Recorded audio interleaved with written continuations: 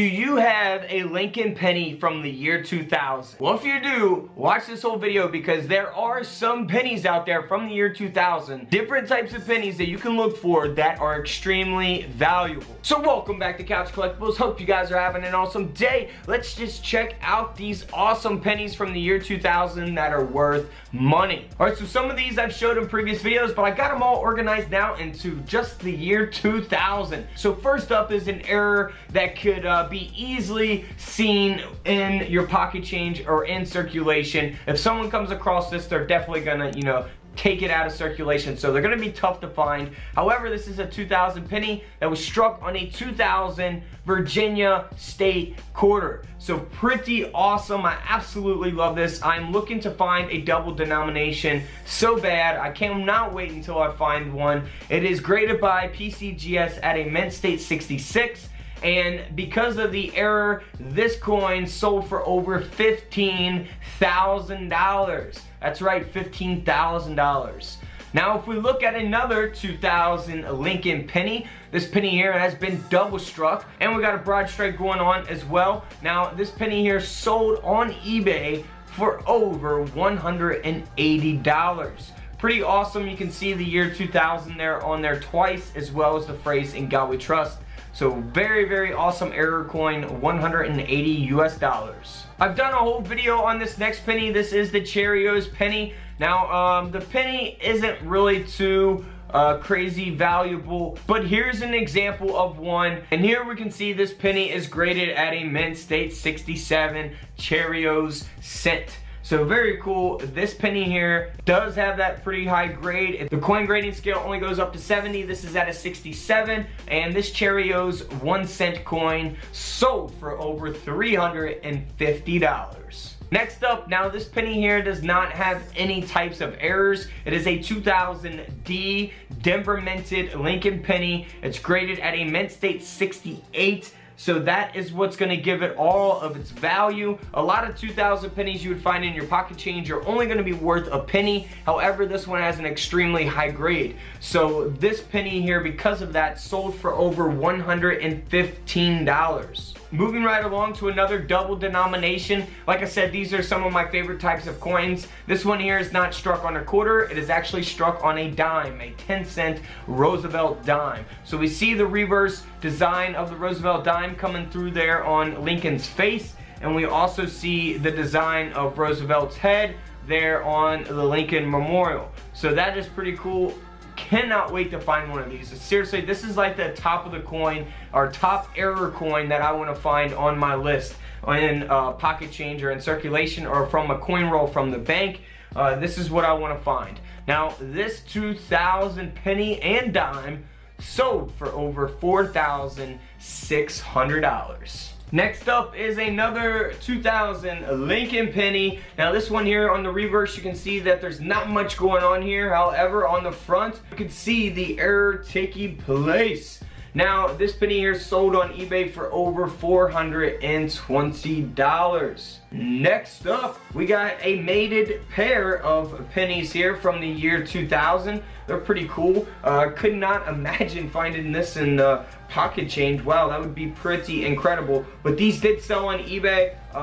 Over $170 they sold for. Those are bids, 5 bids that it was at, but I did not see it when it finished. So it did sell for over, I would imagine, close to $200 or a little over $200. So pretty awesome error coin. If you ever find anything like this, you definitely want to get it graded for sure. Next up is a 2000 Lincoln penny, no mint mark. Now this one does not have any types of errors. It's just graded at a high grade at a mint state 68.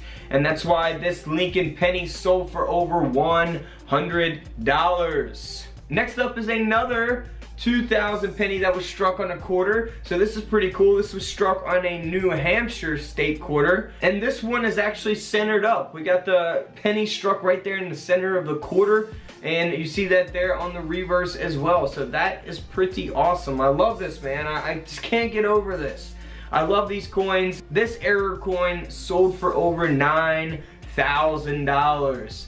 $9,000. Now also for the 2000S proof penny. This coin here is graded at a proof 70. So it has a perfect grade. This coin is perfect. It's got no flaws at all. It's graded at a perfect grade, and that's why this coin sold for over $345. Now, if you're not familiar with proof coins, type in on YouTube, Couch Collectibles proof coins. I explain it in one of my videos, the difference between proof coins and regular business strike coins. Business strike coins are typically the coins that you're gonna get back and change from the store or whatever.